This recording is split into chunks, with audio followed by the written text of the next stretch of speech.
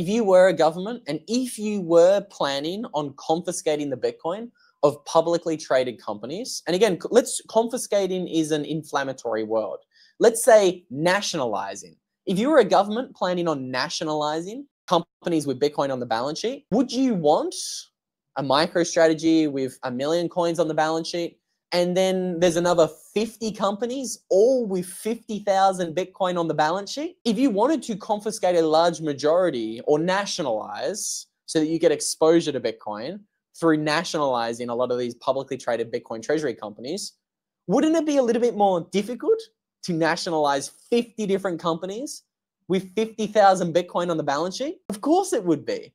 It would be so much easier for you to sell the idea of getting exposure to Bitcoin by just making one small little handshake agreement with Michael Saylor. And if he holds 80 to 90% of the Bitcoin held by all of the publicly traded companies in the US, that would make your life so much easier, wouldn't it?